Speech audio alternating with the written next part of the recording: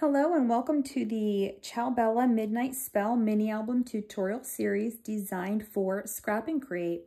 All of the products that are available on the Scrap and Create website are linked in the description box below, so you can click on those links, purchase those products to follow along. Let's get started.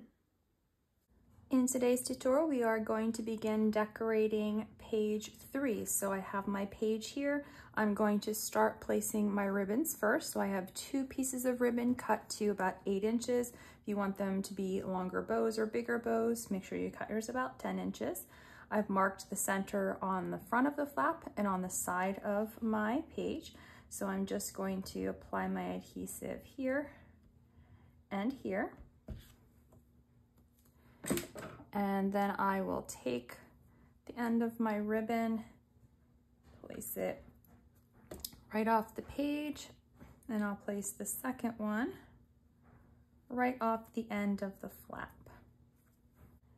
Now from this 8x8 paper, I did first cut this piece to 5 3/4. Then I cut 3/4 of an inch off the top. So this measures 5 3/4 by 7 1/4.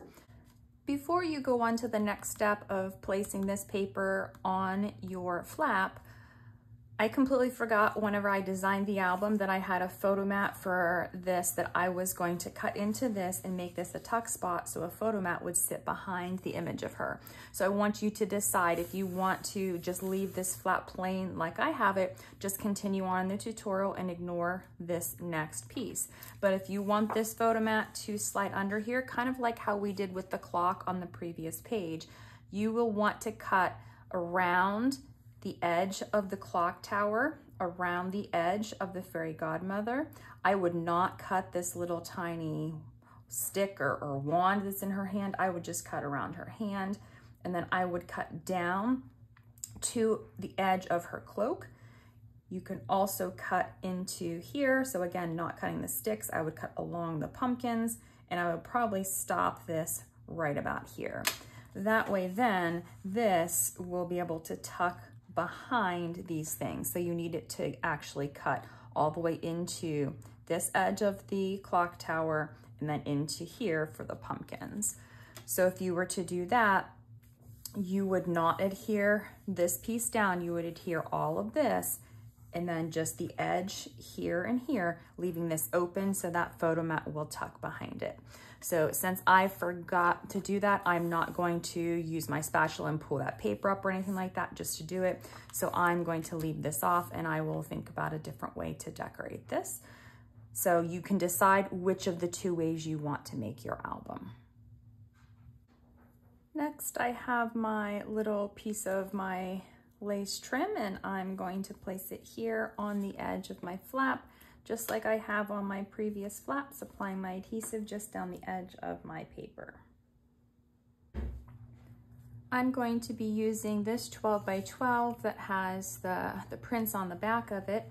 So I first cut this piece here to 3 3/4 by 7 1/4, and I'm going to be placing this here on this flap.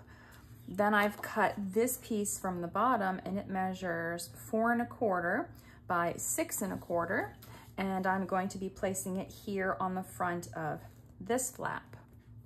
Then from my cut apart card from the 12x12 paper, it came from this one here. It was this center card.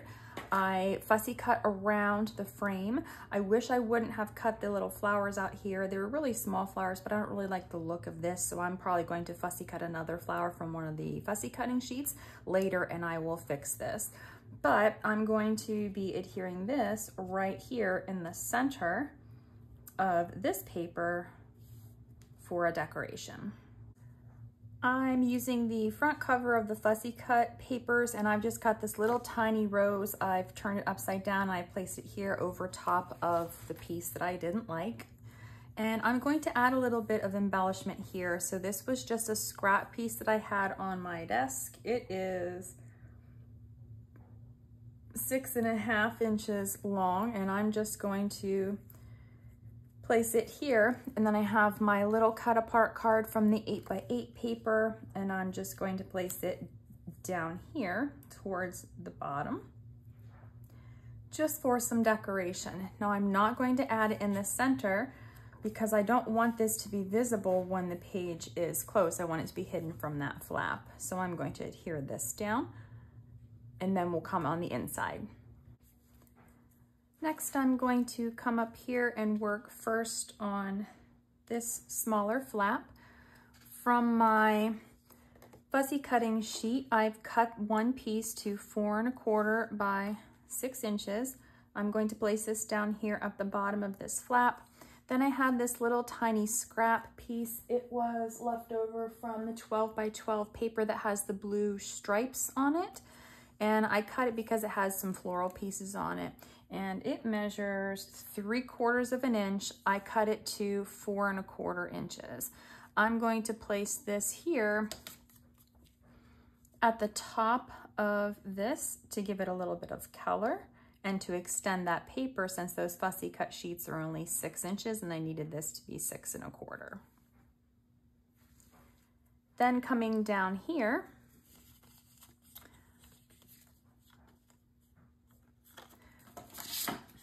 from this 12 by 12 paper, I don't even remember where this was on the page, to be honest with you, but I cut this to 5 3/4 by 1 1/2. I'm going to place one at the top and one at the bottom of the page. Then from my Fussy cut sheets, I've picked this one. And I've cut this to just slightly under 4 1/4 inches, and it's 5 3/4 inches wide.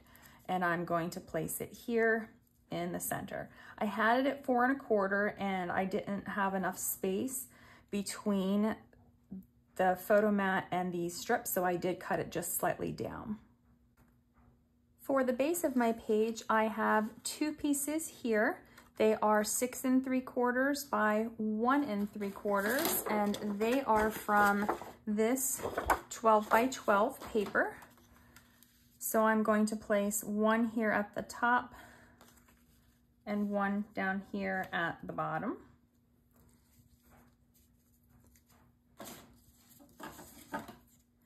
I had this leftover piece. I think this might have been from the 8 by 8 paper,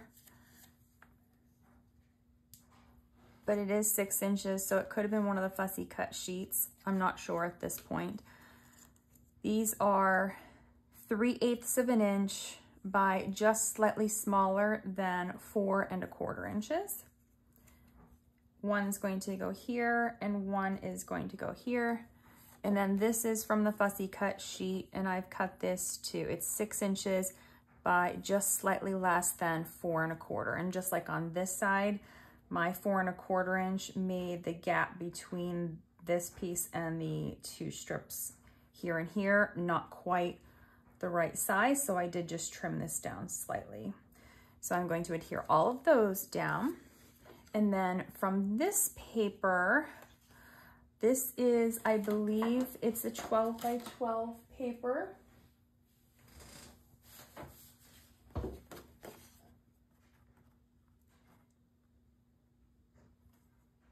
I think it's this one here. Yep, it's this one. So this one is cut to 2 5/8 by 7 1/4. It's going to go here. Then I'm going to apply my adhesive across the top and bottom of the flap here and fold it shut to form my pocket.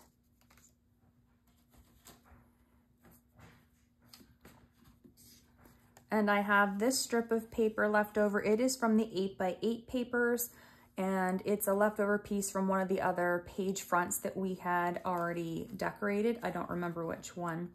I've cut this down to 1 1/4 by 7 1/4, and I'm going to place it here on the front of my pocket.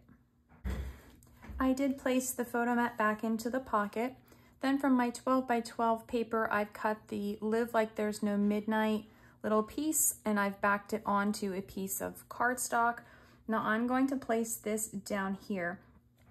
And I'm going to use the photo mat from the front cover that I forgot to cut the piece in. Now, if you've cut your piece in and put it on the page, then this photo mat will go in that front cover. But if you chose not to and you just put your paper down like I did on mine, I'm going to make this a tuck spot for this photo mat to actually sit here. So I'm going to apply adhesive only to this bottom edge of this piece. So just a thin line. Now, even if you did cut in your photo mat for your cover, you can still do this and then the photo will slide behind this. I'm just going to use the grid on my desk to place this, but if you want to measure, you can. And I'm only putting about 1/4 of an inch of that piece on top of the place for the photo mat. That way this, actually I'm gonna end up doing less than that, so that this will slide all the way down and fit on the page. So when I take this out, you can see that just the tip of this is over top of that blue paper. And then if you have a photo on there, it'll slide right behind that. Now I'm going to just place this here for now and we'll come back and decorate this later. If you did your photo mat on the front cover, you do not have to add another photo mat here unless you want another photo mat. So I'm going to close up that and tie my page closed, and we will move on to the back side before we build up or decorate anything else on the front of this page. I have my little ribbon for my pull tab, so I'm going to place it first off the edge of the left-hand flap and then on the underside as well. I did mark the center already, folded this in half so I know where to place this. And I'm just going to place it here, right off the edge. From this 8x8 paper, I've cut from the bottom left corner. This, I first cut a piece 6 inches by 6 inches, and then I've cut this into 2 pieces that are 3 inches by 6 inches. I'm first going to apply this one down. I'm not going to put this one down yet because I do need to place my magnets. So I'm going to place this one, and then I'm going to add my strip of lace trim here on this front edge. Once I have my lace trim on, I'll go ahead and open up, then place my magnet just past the edge of that ribbon. It is going to be underneath the photo mat. I don't often do this, but because of this design, it's going to be. If you don't like your magnets under your photo mat, you could not put this pull tab on, and you could put a ribbon closure here and it would be just fine. Once I have that first magnet on, I'll place my second magnet, close my flap, and now I can take this second piece and apply it here to cover that magnet. Next, I've taken this 12x12 paper here and I've cut this portion, 2 pieces that measure 2.5 by 7 3/4. I'm going to place one here on this side of the page tucking under the belly band, and one on this side tucking under the belly band. Then I had a strip of this paper here. I believe it's from the Fussy cut sheets. I trimmed it down to 3/4 of an inch, and then I cut 2-inch pieces. One's going to go up here and one's going to go down here.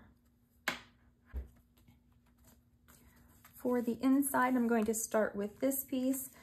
I've cut a piece from the Fussy cut sheets. This piece is 4 1/4 by 6. It'll go right here in the center. Then from this 12x12 paper, it's almost completely gone. This is what it looks like. I have 2 pieces that measure 3 inches by 4 inches that I'm going to place on each side, so these would be hold wallet size photos. And then from this leftover piece of the 8x8 paper, I've cut 4 pieces. They measure 3 inches by 1 inch, and I'm going to place one at the top and bottom on each side flap here like this. Now we're going to move on to decorating the little booklet that goes under the belly band. So I'm going to start here. I'm placing my smaller flap on the left-hand side, and I'm using this piece here. This was a leftover piece from the 8x8 paper. I've just trimmed this down to 7 1/4 by 1 3/4, and I'm going to place it here on the front of my smaller flap. From this 12 by 12 paper, I've cut the bottom left corner to 4 1/4 by 7 1/4, and I will be placing this piece here on the larger flap. Coming into the inside, I have this piece, and it was cut from this. It was the 12 by 12. It's a really small piece at this point.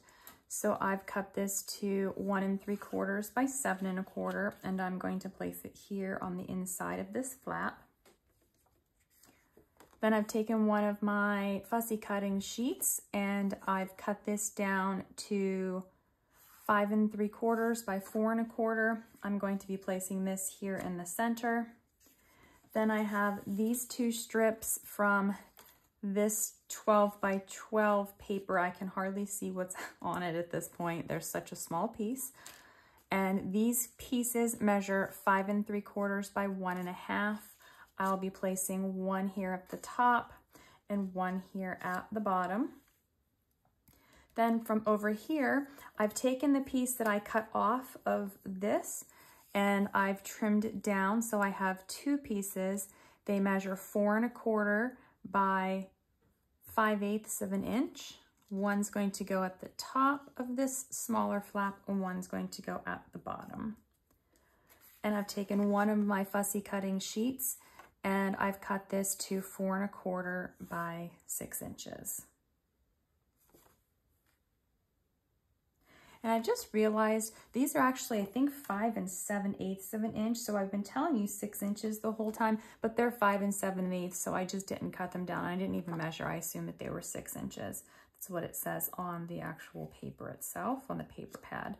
So they're 5 7/8. So don't worry if yours doesn't measure exactly 6 inches. Neither do mine, apparently. So I'm going to place all of these papers down. Then we'll go ahead and decorate the back side. I'm going to flip over to the back side of my booklet. I've got one more of my fussy cutting sheets. I've cut down to 5 3/4 by 4 1/4. This one's going to go here in the center. And then I've got 2 pieces of this blue paper. I don't even know, I can't even find the rest of it to show you what it even looked like. And I've cut 2 pieces of this to 5 3/4 by 1 1/2. I'll place one here at the top and one here at the bottom. So once those papers are on, my little booklet is done. I'll go ahead and fold it up and just place it right underneath my belly band here.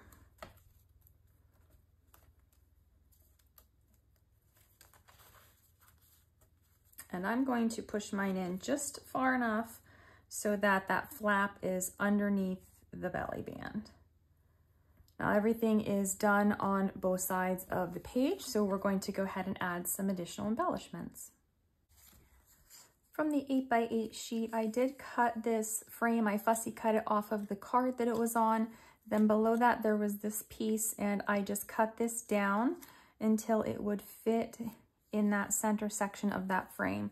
So I'm going to adhere that into the center and use this as an embellishment for the front of my page. Now, if you did go ahead and cut in around your fairy godmother to put your photo mat on the front, you don't need to do this because it will be underneath your photo mat. But if you went ahead and built your page like I have mine without putting that photo mat on the front, then you will want to do this step. So I've got this and I'm going to be placing it here. Then I have one of my flowers. I've pulled that center off. It was a big chunky center. Then I peeled the yellow center off and I placed a pearl on there. I'm going to be placing this right on the corner, and then I want to use the flower position to know where I'm going to place my frame piece. So it's going to overlap with the moon somewhat. If you don't like it there, you can always bring it down here further. Once you have an idea about where you want to place it, you go ahead and add your adhesive on the back of here. And if you want this piece to stand out even more, you can back it on white cardstock and then fussy cut around that first. It will pop that frame piece out a little bit more. So I'm going to adhere this piece down and then take my adhesive onto the back of my flower and adhere that down to this top corner where I had it before. And then I'm going to take my little tiny blue pearls and I think I'm going to outline around this just to add a little bit more to the frame. So I did go ahead and add my pearls right around that frame there to complete the page. For the back side, I have one of my flowers that I pulled the center out of and I placed a pearl on that center. And I think I'm going to place this flower here. And I have two of my flourish pieces that I'm going to do the same thing that I did on one of the other pages. I've colored them gold and I'm going to place these right around my flower like this. Then I'm going to come back and add some of my little blue pearls. For this one, I did decide to go ahead and add my pearls into my lace like I did on a previous page. I didn't add that third row here on the paper because I didn't want to go over top of the image of her. So I just have my 2 rows here in my lace. And this is it for page 3. We are completely done. I'm going to let this side finish drying. This tutorial is also finished, and if you are just joining the tutorial series, check out the links in the description box below where you can click on those links to purchase the Ciao Bella Magic Spell products and everything else that's available for you to make the album and follow along. I'll see you in the next tutorial.